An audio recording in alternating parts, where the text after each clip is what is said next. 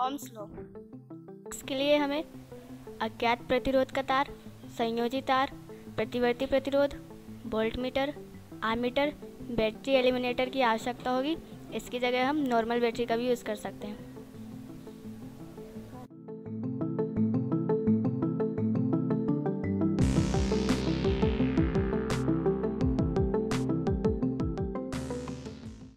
Battery के positive terminal को ammeter के पॉजिटिव टर्मिनल से जोड़ देते हैं।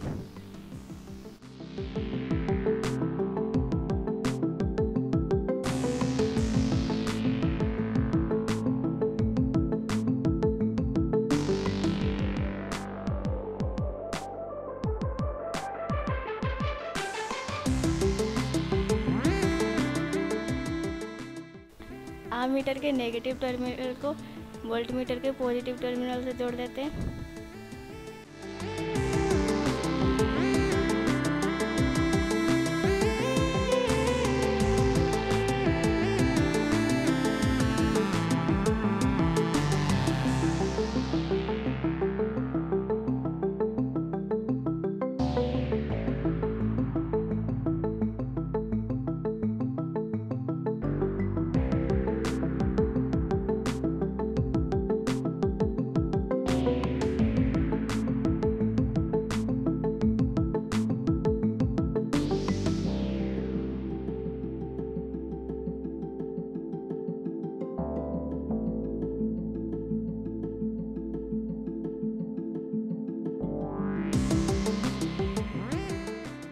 वोल्टमीटर के नेगेटिव टर्मिनल को प्रतिवर्ती प्रतिरोध से जोड़ देते हैं।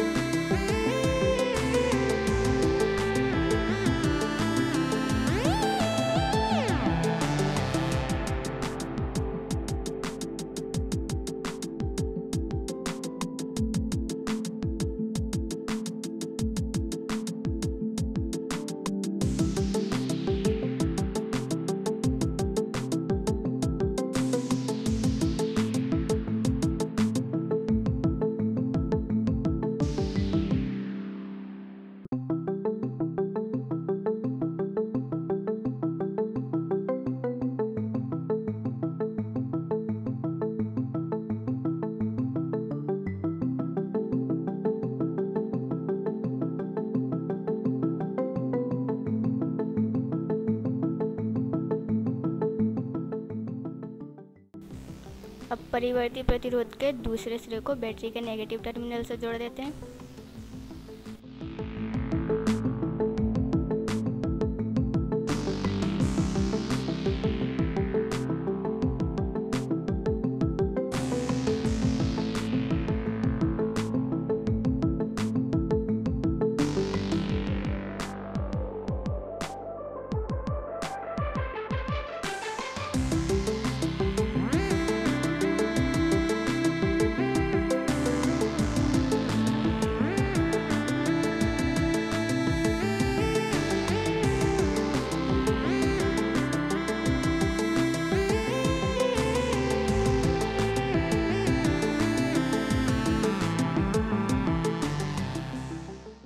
अज्ञात प्रतिरोध के तार को वोल्टमीटर के दोनों सिरों के बीच लगा देते हैं।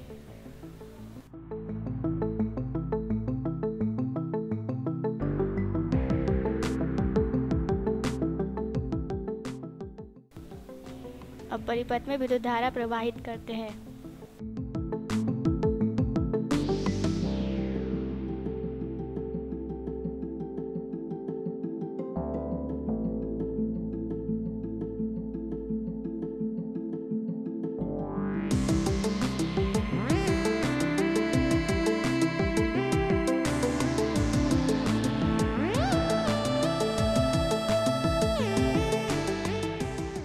परिवर्ती प्रतिरोध की सहायता से कि अलग अलग रीडिंग को टेबल में नोट कर लेते हैं, जिनकी एवरेज वैल्यू ही तार का प्रतिरोध होगी।